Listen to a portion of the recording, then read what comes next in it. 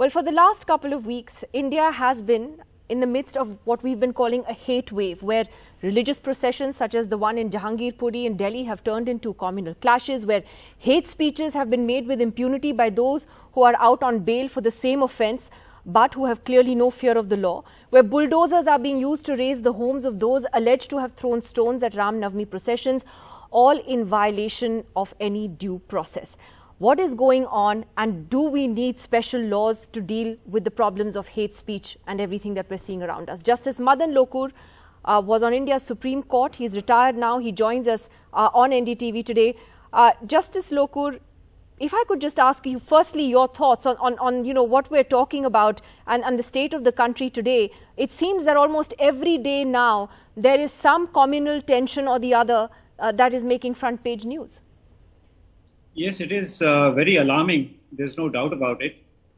We can't have communal violence or hate speech going on a daily basis. This has to stop, and there's no doubt about it. How would you say that the courts have then held up, as a sort of as one of the pillars of our democracy? Have the courts also failed to do their duty? I think so. In the sense that you see, many of these issues need to be resolved quickly. You can't wait for a couple of months to take a decision on this. It has to be done quickly, and the more you delay judgment, during the period that the case is pending, people will indulge in hate speech, they will indulge in violence and so on. And if somebody wants to stop them, they will say, oh, the matter is sub judice.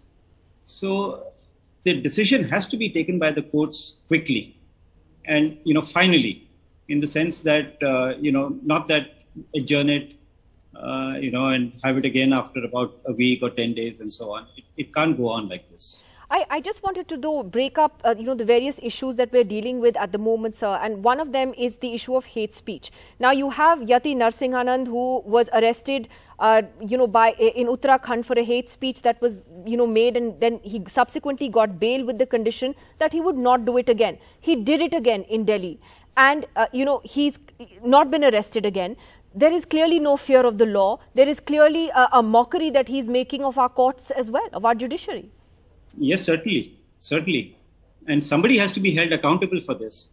And in a case like this, I think the police or the prosecution will have to be held accountable.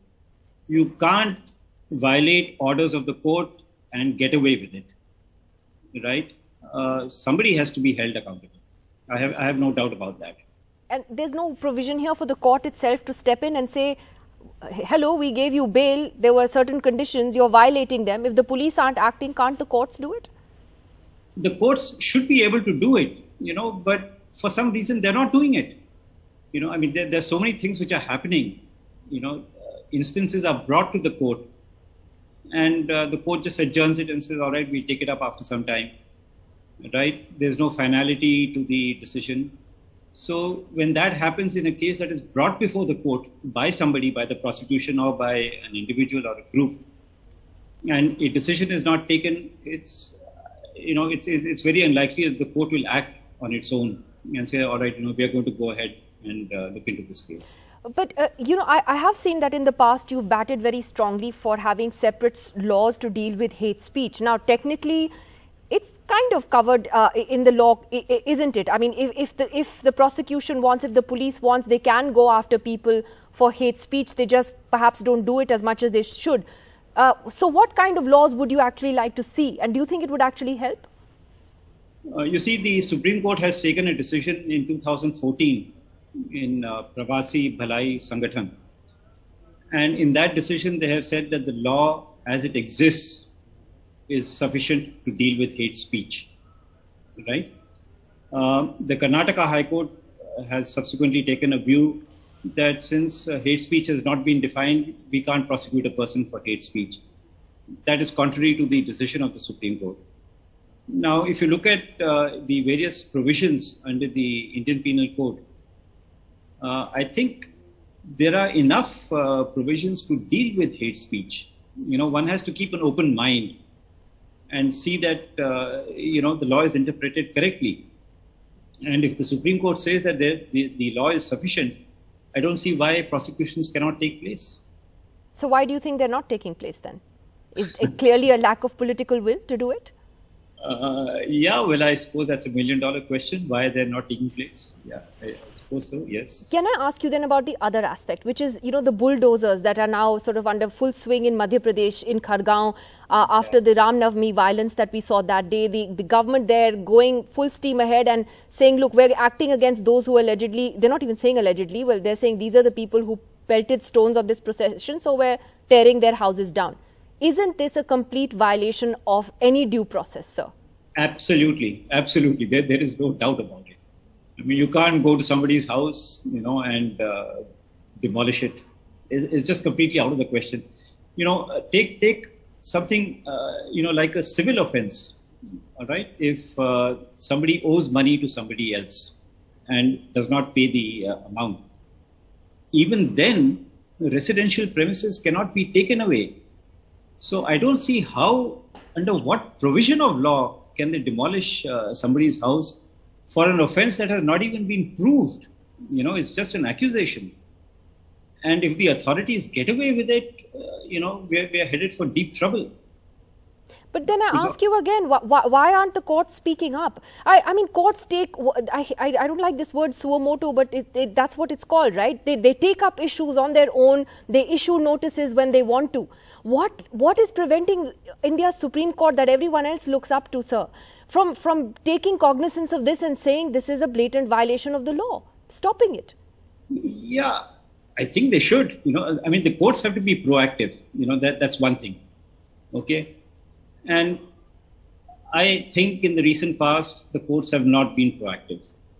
They've not even been reactive, in the sense that people have come to the courts, you know, habeas corpus petitions, for example, electoral bonds and so on, and the courts have not taken any action. So if the courts are not reactive, there's no chance of the courts being proactive. And if the courts are not proactive, you know, the executive will get away with things like, you know, bulldozing houses and so on.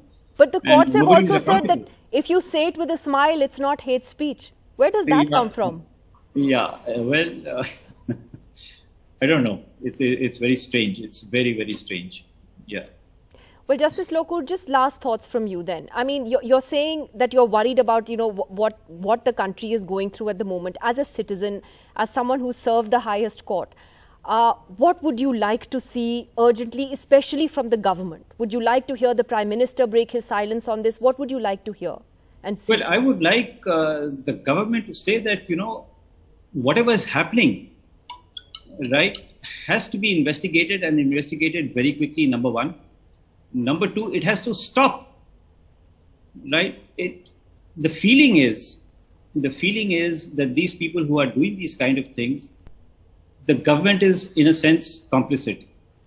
The demolition of houses in Madhya Pradesh has been done by the government, right? So obviously the government is somehow or the other involved, whether it's the state government or whether it's the central government, that's besides the point. I think the government has to say that, listen, stop it. Enough is enough. And if the government doesn't do it, I think the courts should step in, be proactive and say, tell us what's going on. You know, you can't violate the rule of law with impunity and get away with it. You know, this is just not acceptable at all. I hope somewhere, someone in the hallowed halls of the judiciary is listening to you, Justice Lokur. Thank you very much, sir, for joining us. Thank you. Thank you. Thank you.